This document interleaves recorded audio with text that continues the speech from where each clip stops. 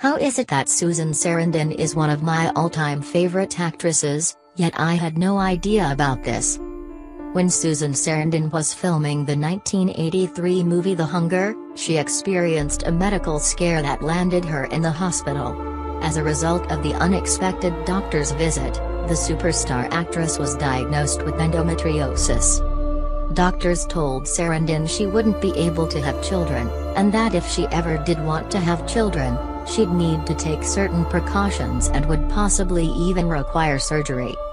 At the time, she wasn't interested in having children anyway. She was so focused on her career and things were going incredibly well.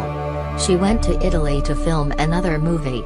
It was there she started dating Franco, a young and attractive Italian man. But the beautiful A-list actress was struggling with some inner turmoil. She'd visit the Italian churches and pray to find more meaning in her life. And, well, she definitely got it.